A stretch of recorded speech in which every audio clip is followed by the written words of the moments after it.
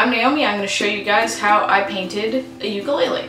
First thing that I did was I bought a ukulele. The best you're going to get for a cheap ukulele is like 40 bucks. And that's pushing it. That's if you modify it and you add strings and nice things. But either way, so I bought a Macaulay uke, which is $42, and I'll show you that now.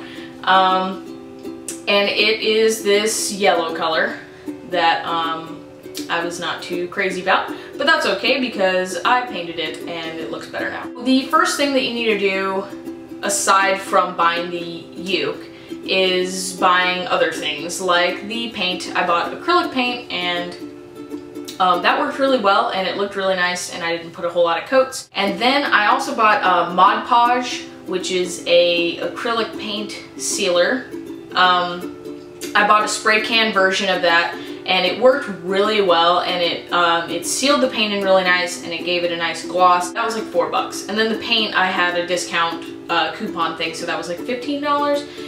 Overall, the whole project I spent about 100 bucks. But that's also including the Acrylic strings that I bought and the Grover tuners that I bought. So that was about my budget, was 100 bucks, and I spent that much. But anyway, let's get into the first step of actually painting the uke and getting that started. First thing you need to do is sand.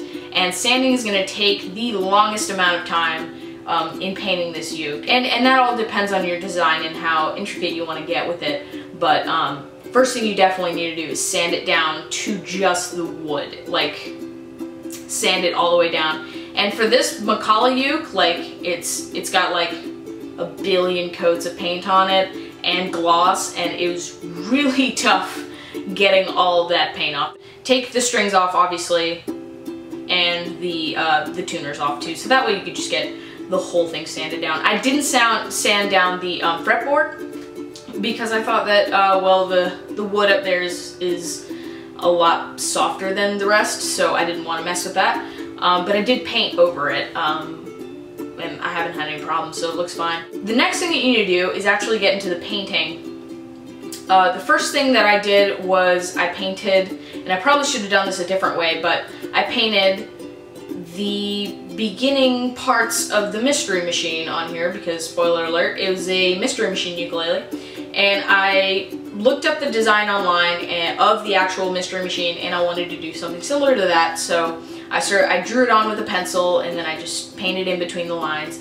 And when I finished with one part of it, one color, I'd let that dry for a few hours and then come back to it and paint another part of it, different color, and then wait for that to dry, and then kept doing that back and forth. I added the flowers on there, orange, which is really hard. I tried to use a stencil on there, but I made a stencil out of like paper and it didn't work too well, so the flowers are a little smudged, but from far away they look great.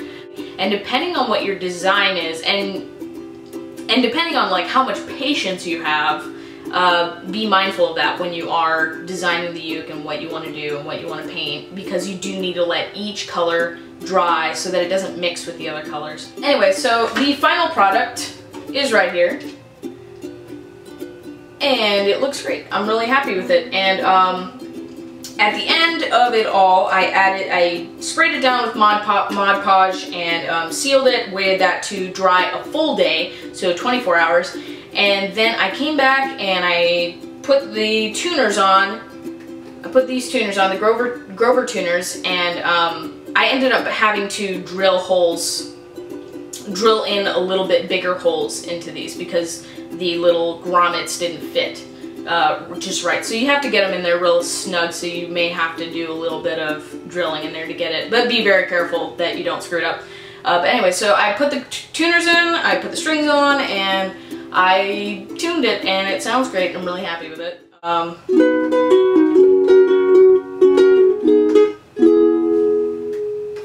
I'm really happy with the way that this uke turned out, and I hope that I helped you figure out how to paint your uke, and I'm going to be doing a lot more painting jobs in the future, and I'll be showing you guys that too.